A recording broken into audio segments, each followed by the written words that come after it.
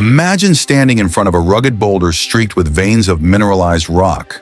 Buried inside this lifeless stone is the most coveted metal on Earth: gold.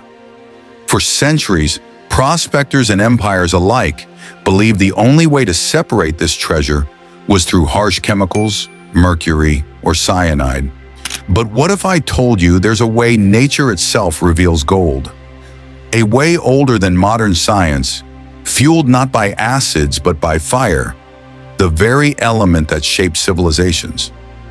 This isn't myth or alchemy.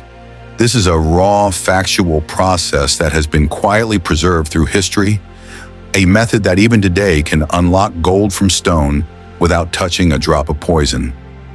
The secret is in how fire reshapes rock, how heat transforms its very structure, and how cooling fractures expose the hidden veins.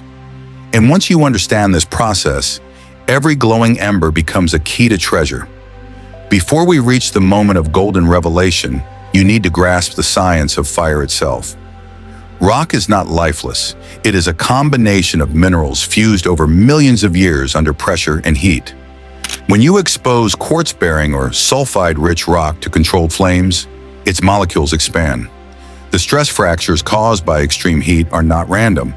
They follow weaknesses already written into the rock by geological history, fault lines, veins, and mineral borders.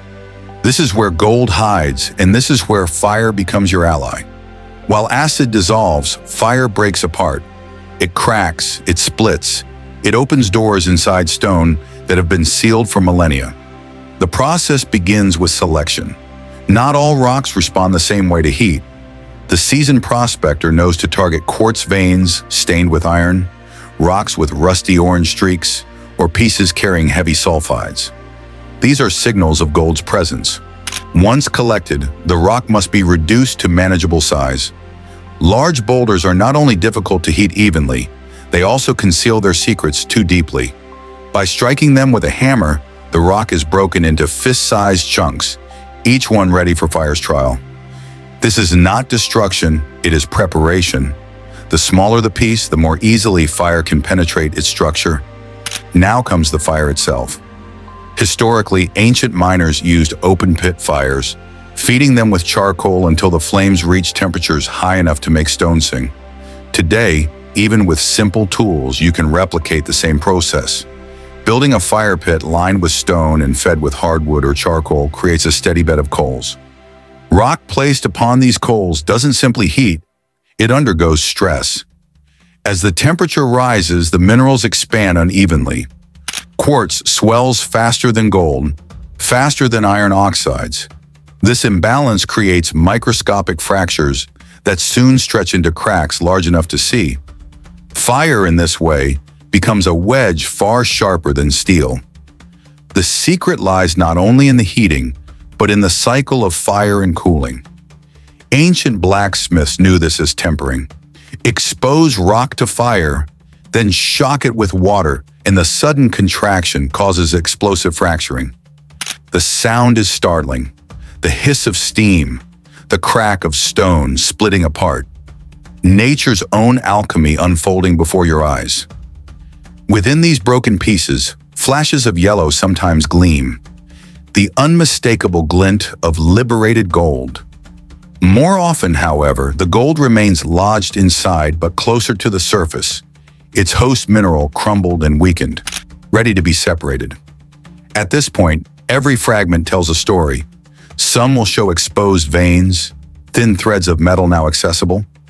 Others may reveal stained pockets, where further crushing will reveal what fire has already begun.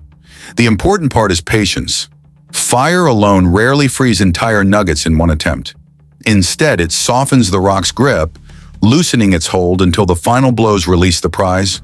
What you witness is not magic, but science repeating what Earth itself once did deep underground. Pressure, heat, and cooling reshaping minerals until gold found space to collect. The process doesn't end with one cycle. Fire, water, crushing, and repeating. The rhythm of natural gold extraction. Each round brings the rock closer to surrender. Each crack is an opening, each hiss of steam a sign that you are one step nearer to seeing yellow. And all this unfolds without a single drop of mercury or cyanide, without the poison that scarred rivers and ruined countless lives. Instead, it is fire, the element of rebirth, reclaiming gold with nothing but heat and patience.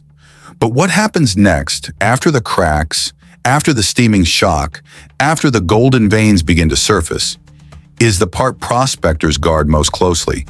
Because if fire is the key, the next steps are the lock that must be turned carefully. And it is here, in the second half of this journey, that we reveal how to take fractured rock, sift its remnants, and finally hold in your palm a piece of pure, natural gold. Fire has always been more than a tool. It is the ultimate judge, the force that strips away weakness and reveals what endures. When gold is brought before the flames, something remarkable happens. While other metals corrode, tarnish, or vanish into ash, gold holds its form, silver darkens, copper burns black, iron breaks apart into red dust. But gold glows brighter, untouched by destruction. This resilience has been known for centuries. Ancient civilizations did not need modern laboratories or harsh chemicals to prove authenticity. They relied on fire. In the early world, prospectors placed crushed ore into bone ash cups and let the flames decide. Impurities were drawn away, swallowed into the ash, until what remained was undeniable. Small, shining beads of metal that no flame could consume. Pure gold. Even without sophisticated furnaces, even with nothing but campfire heat, nature obeyed the same rule. Rocks weakened under stress, cracking open and exposing veins of gold that had been locked inside for millennia. Fire was never just destruction, it was revelation. And that revelation carried meaning. Gold's permanence in the face of fire became a symbol of eternity, of unbreakable value. A coin melted and reforged countless times is still gold. A nugget unearthed after eons of pressure is still gold. Fire cannot erase it. Fire only unmasks it.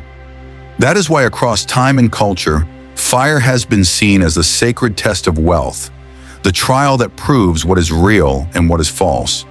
Today, in an age where industries chase efficiency with chemicals that scar the earth, the old wisdom feels more relevant than ever. Scientists are exploring plasma torches and clean-burning furnaces to rediscover what ancient people already knew. Fire alone can separate truth from illusion. Fire alone can uncover gold in its purest form. The lesson remains unchanged. If you wish to know what survives, place it in the fire. Gold endures, always. And that endurance is why gold has been trusted as wealth longer than any currency, longer than any empire. When flames consume everything else, when time erodes stone and rust devours iron, the gold remains. Fire may roar, but it cannot win. It only reveals. So the next time you hold a nugget in your hand, remember that it is more than a fragment of the earth. It is proof that somewhere in its story, fire has already tested it, and it has triumphed. Because fire does not destroy gold. Fire crowns it. Fire declares its eternal strength. This is EGS Pro, your guide to the hidden truths of gold, gemstones, and the forces of nature that reveal them. Stay curious, stay searching, and remember, the earth still holds its secrets.